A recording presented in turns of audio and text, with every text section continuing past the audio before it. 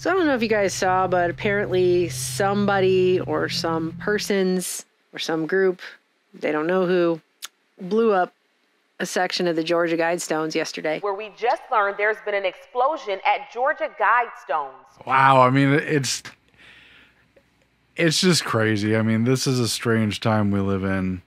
And it took us a little while looking at the footage of the things that were coming in to tell which side of the monument was exploded.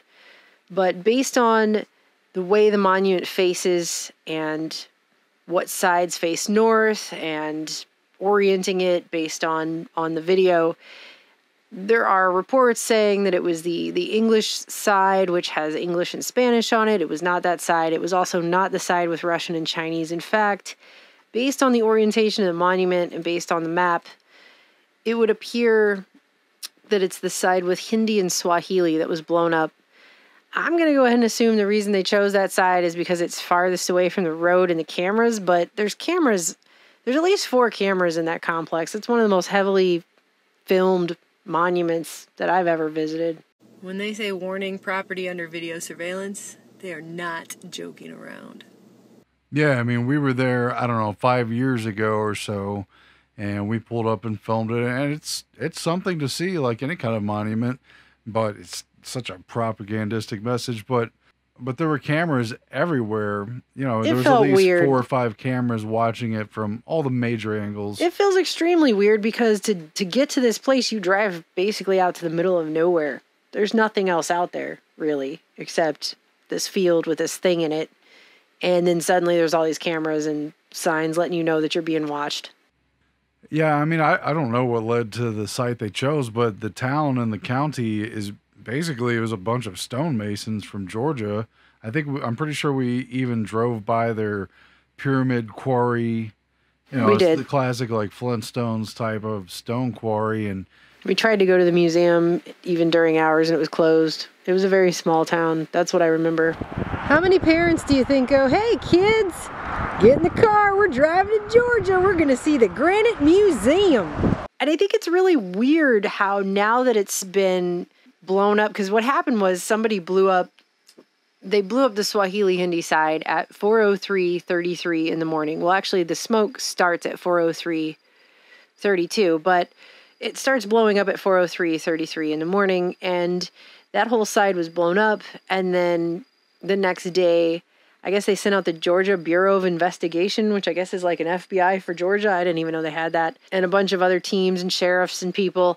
And they decided to go ahead and just demolish the entire thing, which they say for safety reasons. I don't know. And all of these media are reporting on how... Which caused the world to cheer? Yeah, I mean, all the media are reporting on it, and it's as if they just don't know how to read that first part. So they just have no idea who would do such a thing and why, and they just don't understand it at all. And there's almost zero context to any of these reports that are coming out as to, I mean, they'll speculate all day on everything else, right? All day, especially as each growing year passes, what the media will say is more and more special all the time. But they're acting like this is all just so vague, and really this is just a monument for the world to help guide people. You know, I don't know if very many people listening know where Elberton, Georgia is, but I'm telling you, to drive out to this monument, it's the middle of nowhere.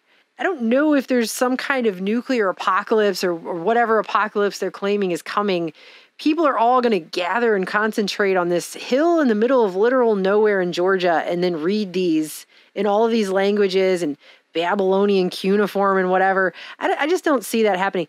There's one famous author who claims that is just supposed to be information for the new civilization that would come up after a total annihilation, say, such as from nuclear destruction, because the thing was put up at the height of the Cold War.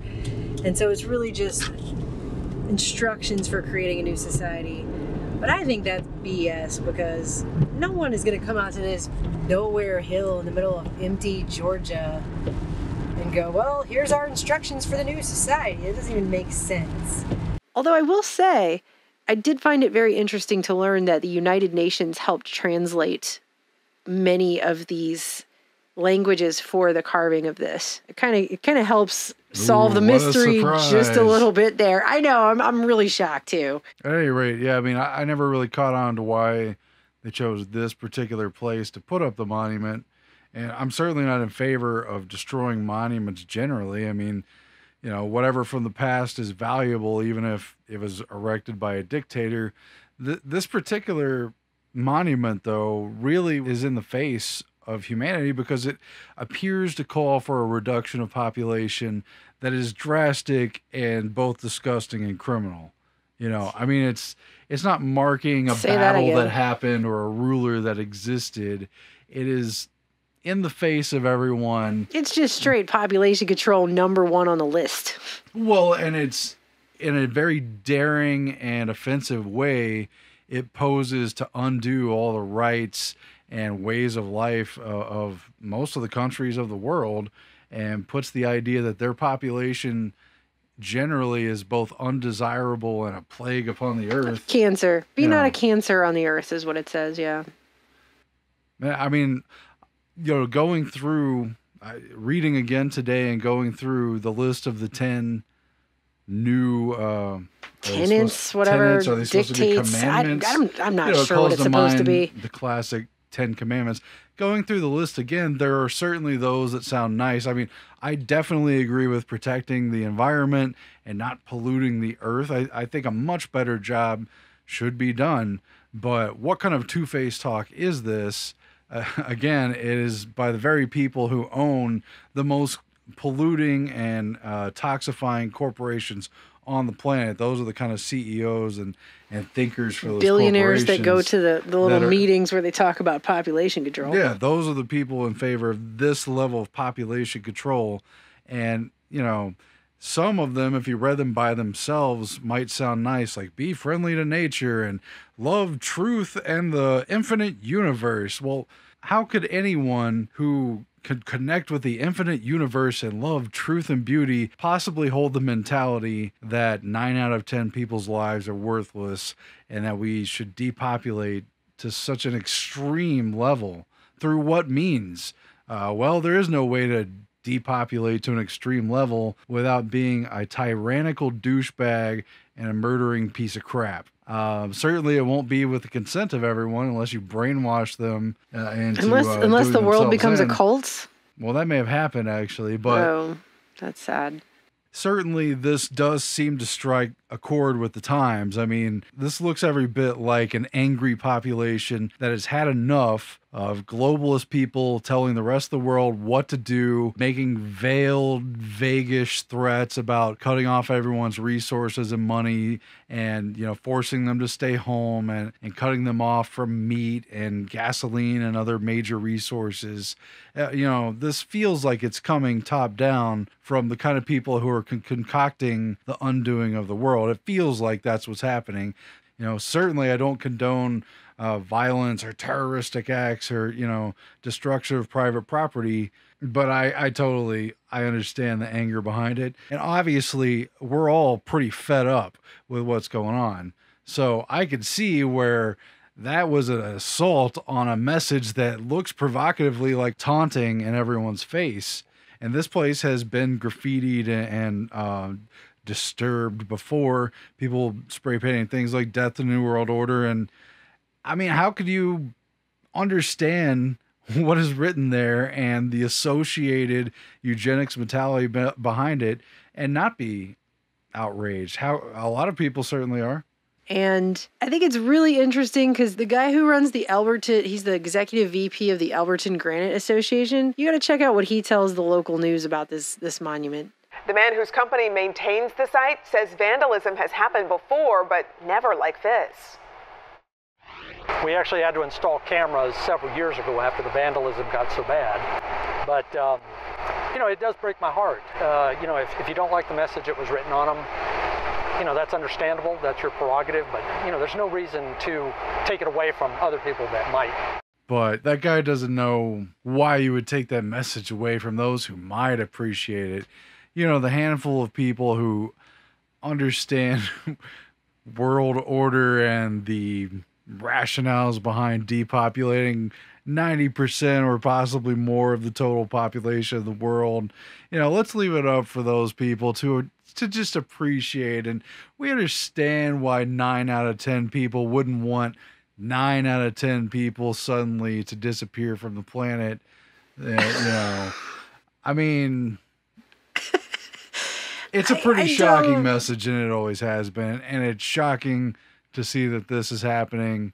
The thing's being demolished. Somebody brought it down, I mean, let's keep a record of the video of this thing existing at least, so history has a way to judge what drove people to the edge of anger and rebellion. But I mean, right? But he's like, look, maybe you don't like to read about how we need to kill 93.7% of everyone else, but some other people are really into that. But, it does break my heart. We just all need to never drive cars again and never eat meat again. And never fought to breathe again. It would be really nice if 9 out of 10 of you never breathed again for the earth. I will just never forget when we were there and those women were there and they were reading the little dictates. And she was like, oh, yes, that does seem like a good idea. 500 million, that seems like a good idea. And I never have understood that. 2 ladies, middle-aged ladies, and they were walking around for a few minutes taking pictures like everyone does. And the one lady said to the other, did you read the inscription over here? It's not necessarily a bad thing. Well, I don't know. You could agree with a lot of the things written on there. Some of them are very blasé. I myself definitely agree that we don't need petty officials and petty laws, but I don't know who could get behind only 500 million people on the planet. I've never understood those people who do that because they always think they're going to be one of the 500 million. And them and their families and the people they care about, they'll be part of that number and everyone else will die, I guess. I don't know. I don't know. I don't look at human life that way. So I can't see that thing and feel good at all about that. I know how to do simple math, and I just feel like that's not ever going to be okay ever to discount people's lives in such a manner. I think it's cruel. I think it's disgusting. But to wish death upon 9/10 of the planet is incredibly bad karma, and I don't see how you can say that's anything but evil. That guy had time to think about what he was going to say, and that's what he decided to say to the public. I'm kind of surprised by it. I'm sorry. Going back to the 10 mandates of the Georgia Guidestones, the number, obviously 500 billion, maintain humanity under 500 million in perpetual balance with nature, should be shocking enough. But, this line by itself, guide reproduction wisely. Oh, it sounds wise. It sounds like there's a lot of wisdom and greatness, a goodness behind it, improving fitness and diversity. But who decides what fitness means with reproduction? Well, we have already seen this in the eugenics movement, and they targeted racial minorities and vulnerable, poor people, both white, black, Indian, Hispanic. They targeted people they considered to be unfit. Certain others considered the judgments of fitness to be their duty of wisdom. And so some kind of authoritarian board, they get to decide the value of a person's fitness and diversity and whether or not their reproduction is allowed. Guide wisely. What does that mean? Who is Who's the wise guiding? Person? Who has the wisdom to who tell has other the people? wisdom to say they Exactly. have jurisdiction to tell everyone what to do? Unite humanity with a living new language. That doesn't really sound too bad. I mean, frankly, I've traveled around the world and I like meeting new people. I want to be able to communicate with them. I do. And I would like to learn other people's languages, but I've been to more countries than I can learn the languages of. I'm just not that good at it either. I studied Spanish for a long time. But how did we even get to the major languages? There's a lot of colonialism. Spanish in particular was spread throughout the Americas and became one of the most popular languages through a series of genocide, enslavement, and literally making people get on their knees and bow before gods they weren't even familiar with. And I mean, you can put it however you want, but these dominant languages became dominant on the backs of empires. So having one language for the whole world, what kind of system does that really come to be? Exactly. Come to pass in? I mean, sure, I would love to communicate with any given person on in the planet if we have something to discuss. I mean, I make friends with anybody. I'm just saying the idea of a single living language that unites humanity, it's definitely a double-edged sword. And in the context of that number they put up there and these other statements, I don't know. Some of these things on this list have already happened if you really think about it, because uniting humanity with a living new language, that's the internet. Ruling passion, faith, and tradition and all things. Ruling all things, right? That's basically what it with says. Tempered reason. Passion, that's our emotions, our anger, our outrage, our love, our hate. As human beings, that's controlling our mental processes. And our faith and traditions, again, who properly has jurisdiction and authority to dictate the traditions and faith of anyone else in the world, large groups or individuals? Okay, so ruling and all other things, fair laws and just courts, that's good. Let's I mean, hope most so. people can agree with that. World court is controversial, but Let all nations rule, internally resolving external disputes in a world court. That's the United Nations. avoid petty laws and useless officials. Great. Now, that's my favorite one. I'm pretty on the sure whole that's board. the one that everyone You know, agrees with. If you can Balancing agree with it at personal all. rights with social duties, that's difficult. I mean, we've just Again, lived through several years of needless, social horrible controlling of free speech. It's very badly implemented. And again, who would ever have the proper jurisdiction and authority to balance personal rights with social duties? That's very problematic.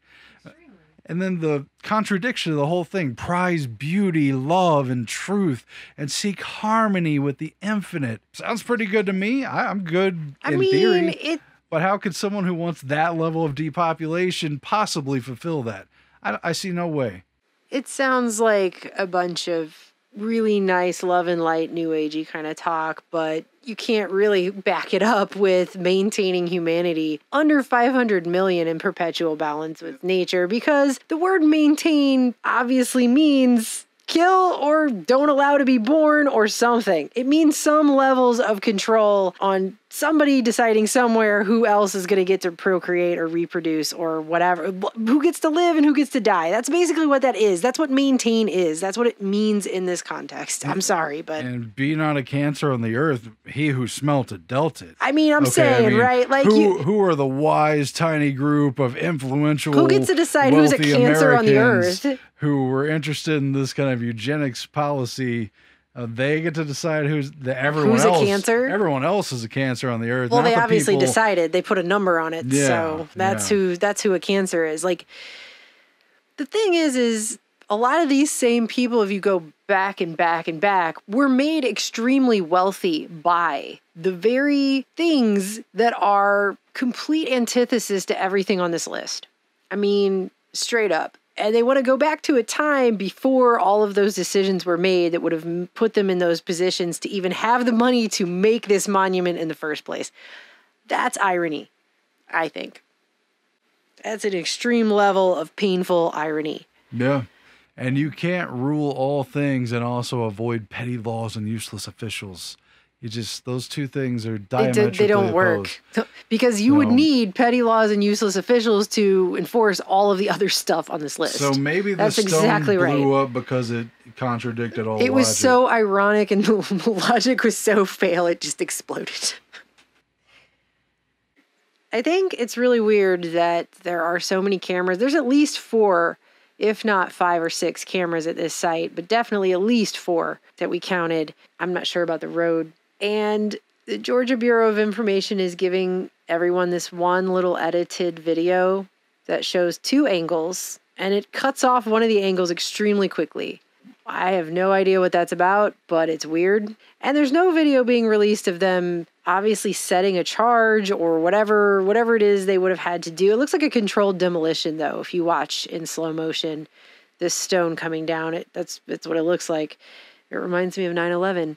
I mean, seriously, this philosophy is being pushed by the biggest corporate douchebags Whores. ever. You know, the World biggest Economic corporate Forum, whores. the Bilderberg, United Nations. These are the heads of Alcoa and Microsoft and the biggest conglomerates on the planet, BP Petroleum and all of this Right. stuff. And they're going to sit and sanctimoniously hand down the dictates of what's good for the earth. Are you kidding me? Like, it's a joke. It's a joke. I don't, even if every single person listening to this video right now, and we all got together and did every poisonous thing we could think of, in 1,000 years, it still wouldn't equal that. It still wouldn't even remotely touch it. So, who's a cancer on the earth? You know, this is just some divisive bull, this whole thing. And I just leave it up for the people who want to read that. You know, it does break my heart. You know, if you don't like the message that was written on them, you know, that's understandable. That's your prerogative. But, you know, there's no reason to take it away from other people that might. Let's leave up this genocidal message for the people who really like genocide. That's what that sounds like to me when I hear that guy say that. We actually did the figures, by the way, and when this was put up in 1980, there was a population of about 4.5 million people. This would have meant depopulating 88.8% of everyone. At the time it was put up. Now it would be more like 93.7% of everyone. So the message is 93.7% of everyone who's alive today shouldn't be here because you're a cancer on the earth, essentially. I mean, that's basically what it says. It's not really that vague. All these news reporters and all these different outlets, they keep talking about how vague. This is a vague message for a potential apocalypse. It's pretty specific, actually. It has an exact number on it. You don't get more specific than that. It's pretty specific, and the calling card to the classic eugenics movement that was sponsored by the Anglo-American establishment, by thinkers and patrons, rich billionaires, i.e., out of England and America, who really promoted eugenics at the tail end of the 19th century and then really strongly at the beginning of the 20th century. They passed laws in many of the states of the United States that allowed for forcible sterilization of undesirables, unfit people. And this talk of reproducing wisely, I would just have to speculate, would be the idea that we're not only too many on this planet and we're overpopulated, but we're overpopulated by a factor of 9 to 1, 8 to 1. Whatever way you do the math, reducing the population back down to 500 million. Maybe people read that and just don't compute what the number is. It's 500 million, half of a billion. And at the time it was put up, there was about 4.5 billion people. Now there's almost 8 billion people. And they're talking about going back to a time when there was 500 million or fewer people, which is before the year 1600. They're talking about rolling back the population 400 years. They're talking about undoing 400 years of growth and development. Growth and development that, by the way, funded all of their entire empire. If you're talking about people like the Rockefellers, who were extremely influential with this eugenics and funding large portions of it, where did they get that money from? Gee, if you undid the Industrial Revolution and all the things that happened in this country, it wouldn't have happened to begin with. So it's nice for them to go after the fact. They're doing that with everything right now, by the way. They're doing that with their foundation. They're disavowing from fossil fuels. And it's like, without fossil fuels, they wouldn't even have a foundation. The Rockefeller Foundation was literally founded on oil money. All of the things they're funding are based on all the things they're trying to act like we should go back now. Oh, this was so bad. They weren't thinking that at the time when they were drilling all over the earth and mining the crap out of everything and destroying and pillaging the entire thing for every resource it was worth so they could fund their entire thing. Well, this is the exact people who own those industrial corporations, who have polluted across the earth, who decided for everyone else, who decided on behalf of the other 7 or 8 billion people what kind of systems we would have and what impact that would have, not only on the earth, but on whether or not people got cancer and were toxified in their food, water, and environment, and what was going to happen to the plants, animals, and trees that were destroyed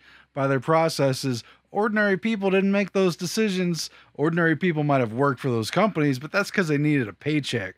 The decisions were made by higher ups, and the people who own and make decisions for those companies are hand in glove the exact types of people from not only the eugenics movement, but from organizations like WEF or the United Nations or the Club of Rome, various other organizations.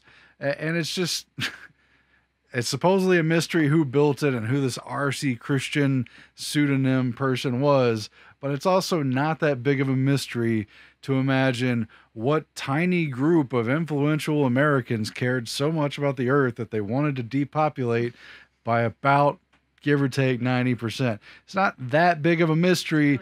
They propagandized all throughout the 20th century. I've personally just done countless videos.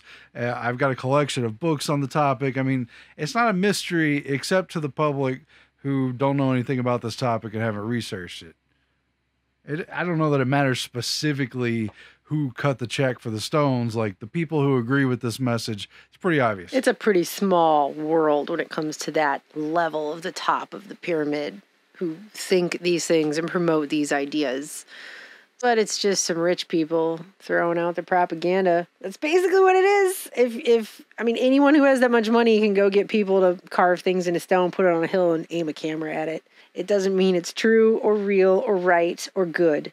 So it's really weird because the night before, I was just being kind of sarcastic, making a joke to Aaron about, how that's probably going to be one of the only things left standing after they're done with all this ridiculous nonsense that's going on right now. And then if it is far enough in the future, some people might stumble upon it and actually think like, oh, this really is the most important thing. And I was joking. I was joking around. And then the next day, my best friend sends me a text. Oh, by the way, it looks like somebody blew up the Georgia Guidestones.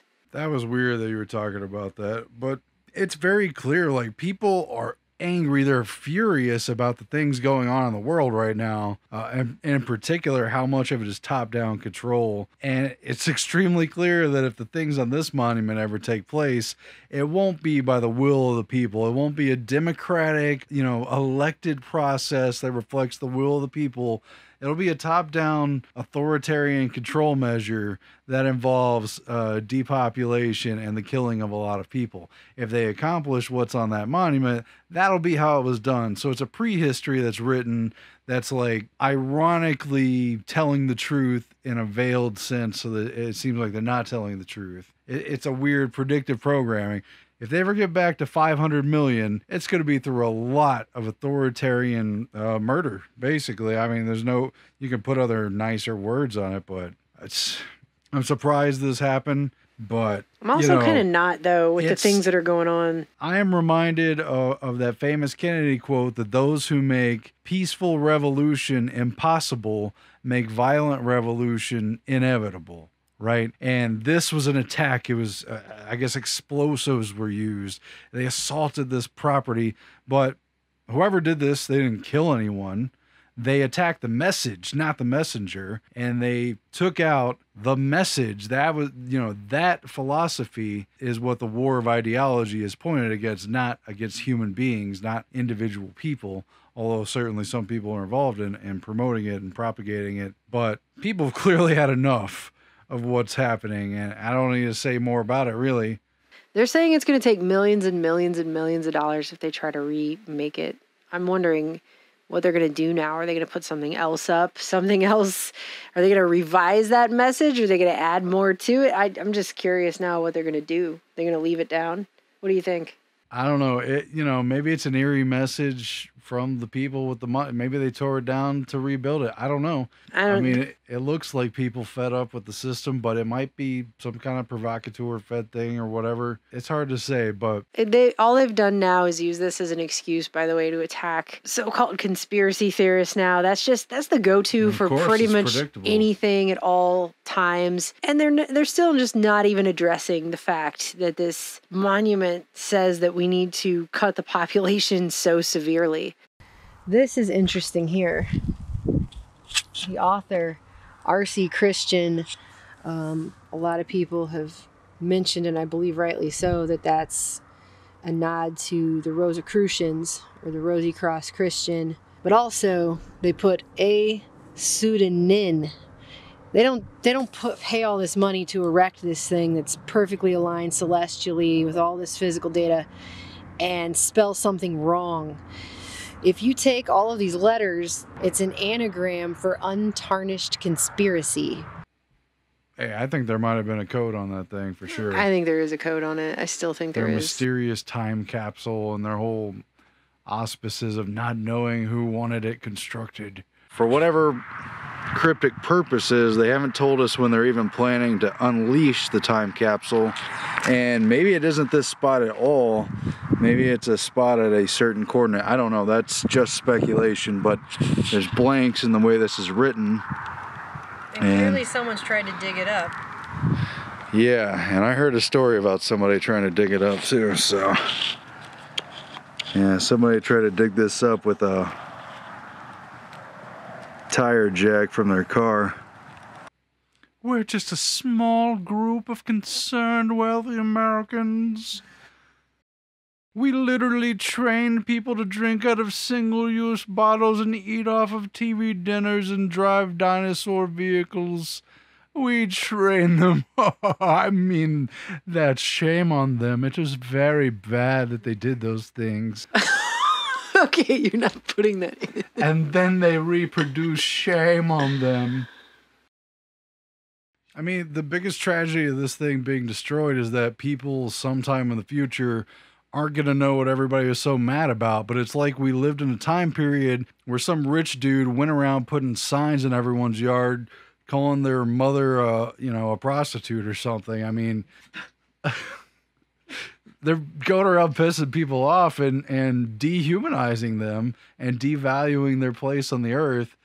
And they wonder why people are getting mad about it. Well, that's the biggest thing is the pretending like they don't understand why people are upset thing. You're a conspiracy theorist, basically, if you know simple math. Let's find a way to produce the products and resources people need to live without poisoning the earth. Totally.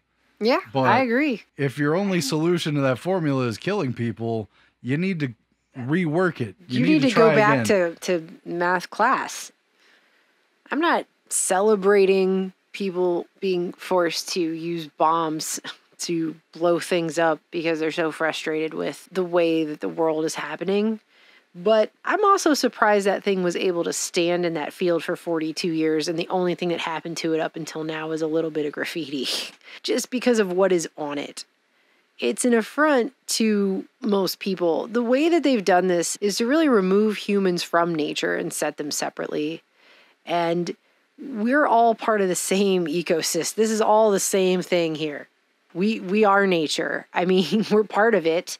To act like we're separate from it and we're not nature and we're some other thing entirely and we're a cancer, since obviously humans are the ones reading. I don't think animals and other things are going up to this thing reading these languages. Is really a self-hating person over there. But all of these outspoken billionaires who have come out and talked on record about their views on population control, all of them have multiple children. Some of them, like Ted Turner, have he's got like 5 kids. So they're not talking about limiting their population. They're talking about limiting everyone else's. This is not a world that most people would want to live in, to be dominated by an elite group of rich people telling you that you can't have kids they're going to have.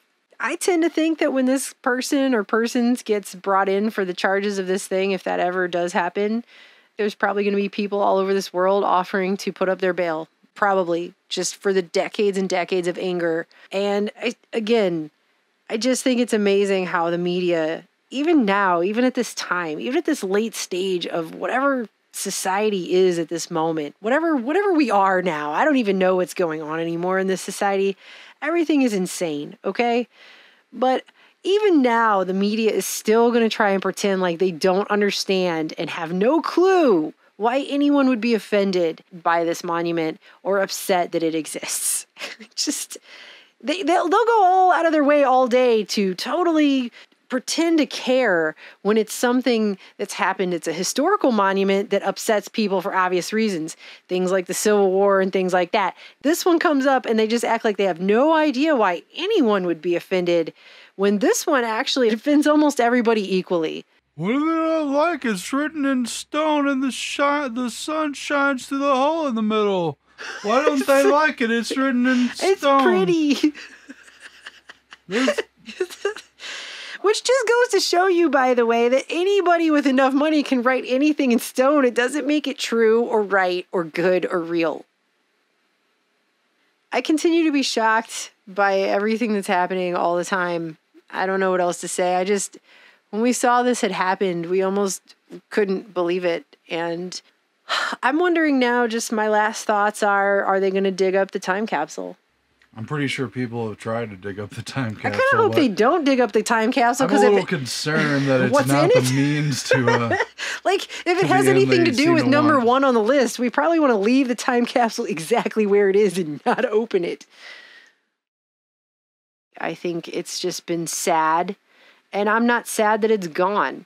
So I'm sorry if those people who really wanted to come read about how we need to have 93.7% less people on Earth aren't going to be able to drive out to the literal middle of nowhere in Georgia. I'm sorry that the people who like to fly private jets to a hill out in the middle of nowhere in Georgia are no longer going to be able to visit their genocidal monument. I'm not really sad it's gone. Don't worry, the Guidestones will be available holographically in the metaverse. Future generations. So that it'll they can be the go home screen for most of the users. Oh, God. Oh, I'm so done with all of this. I really am. We're going to all sit around and pretend like it's so horrible that this has happened. How many people really are just sobbing their eyes out tonight that they're not going to get to go? I saw a picture of a man literally peeing on this monument. It's when a Monty Python sketch becomes real and then becomes stretched out in an Inception-like way forever. And I don't want to live in that place, so that won't be for me. But I'm not sad it's gone. I am not condoning blowing up monuments. I'm just saying I'm not going to pretend like I just saw 15 people in the mainstream media do that I don't understand why that could possibly have occurred. They're all acting surprised, and I just don't. I'm sorry, but really, you have to go to a special acting class to be able to pretend to be surprised about something like this. And that's it. So the great stone commandments of the 21st century have been destroyed, so future's unwritten now. I actually like it that way.